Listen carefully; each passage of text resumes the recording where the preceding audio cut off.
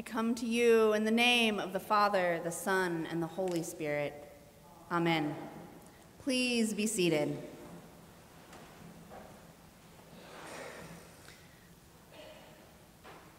This gospel story today of Jesus walking on the water is pretty famous. I bet if you asked people, maybe even people outside the church, to name a miracle that Jesus performed, walking on the water is one of the top 5. It's definitely more famous than the time that Jesus spit in some mud and then rubbed it on a blind guy.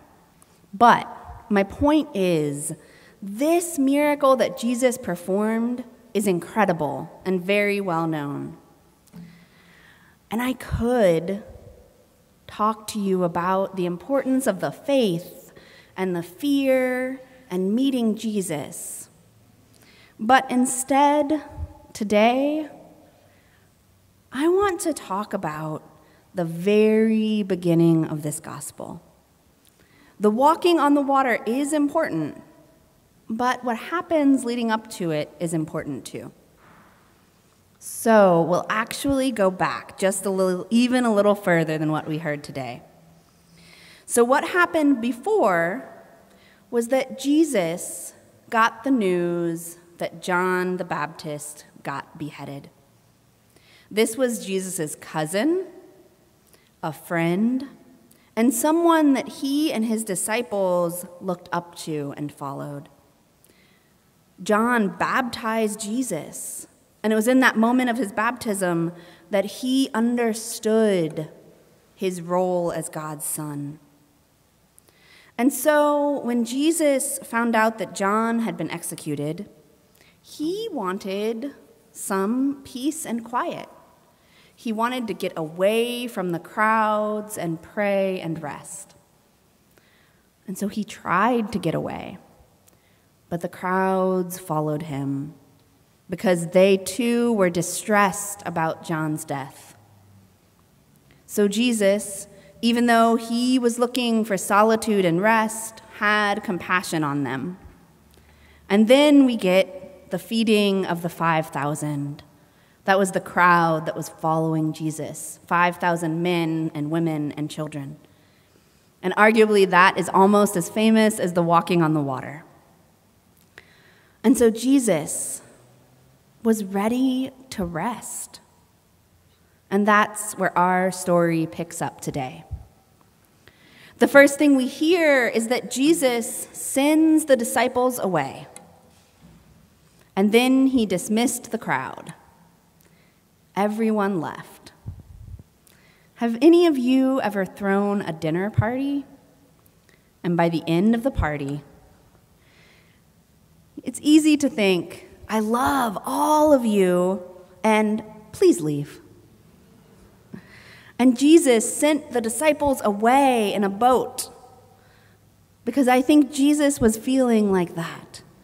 I need that rest that I was looking for. And then Jesus is alone for a whole night, and he prays.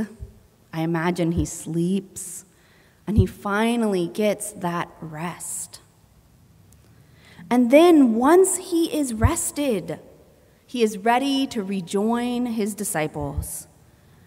And that is when he has the strength and power to walk across the water to a boat in the middle of a turbulent sea.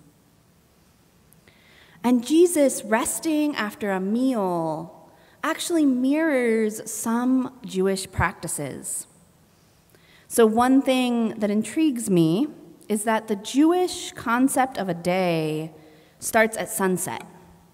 The day goes from sunset to sundown the next day.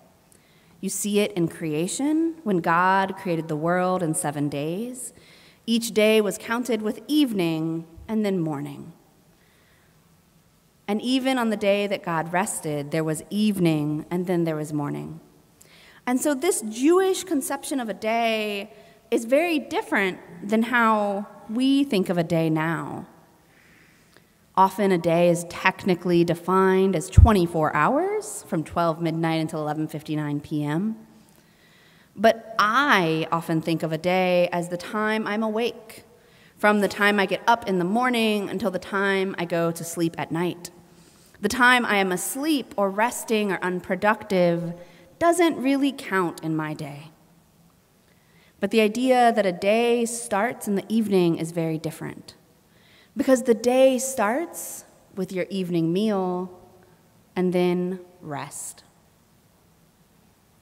The rest that everyone needs and most people hopefully get overnight is actually the beginning of the day. It's not something that is earned at the end of a long day. It's not something that is separate from the day. And it's definitely not a reward. This period of rest is how the day actually starts. And rest is something that we are entitled to because we are created in the image of God, a God that rested. And rest is how we prepare ourselves to do God's work. Everyone deserves rest. Jesus, who was God and human at the same time, he needed rest. He needed to be alone and to pray. And that prayer connected him with God and himself.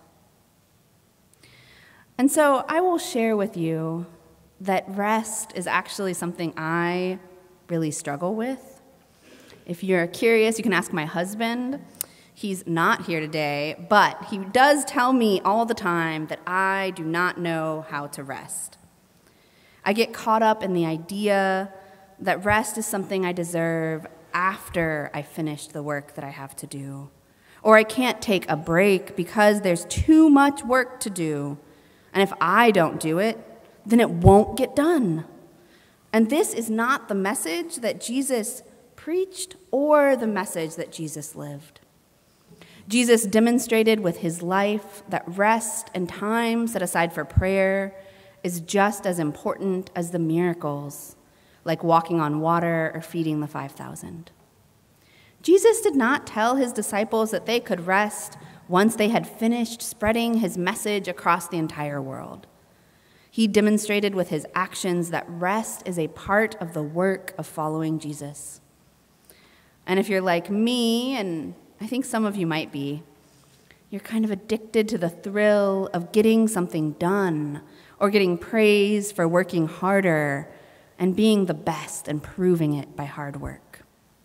And when I take time to relax and rest, I can even feel like I'm doing something wrong, like I'm letting people down who depend on me, like I'm not being productive with my to-do list, which is longer than my grocery list, and I don't know how to pause. And this is a problem, and it's actually a sin, because God gave us commandments to rest. It's one of the first ones, even before do not kill and do not commit adultery. God demonstrated rest in creation, and Jesus demonstrated his need for rest and solitude and prayer repeatedly throughout the Gospels. Today's story is just one example. So if Jesus found time to rest between feeding the 5,000 and walking on water, I think I can find time to rest between writing my sermon and attending a vestry meeting.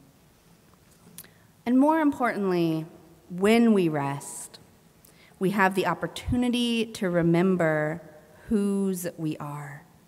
We are reminded that we are not here to serve our bosses or our bottom lines. We are here to serve God and do God's will on earth. Jesus' rest that he took before walking on water gave him the strength that he needed to continue to follow God's mission. If Jesus needed to take time away and rest and prayer to be able to follow God here on earth, who am I to argue with that? Rest is not a reward for a job well done. Rest is the beginning. It is what we are entitled to as people who are created in God's image and people who model our lives on Jesus' life. Rest is not optional. Find ways to rest that allow your soul to be refreshed and connect with Jesus. And if you're anything like me, you'll have to put it in your calendar and then force yourself to do it. And I still fail often, and I'm still learning how to rest, how to sit still and be in the presence of God, so that I can be reminded that no matter how much or how little I get done, God loves me, and God is still in charge. It is through rest that we remember we are God's beloved. So go and rest. Beloved of God, that is what Jesus did before he walked on the water. Amen.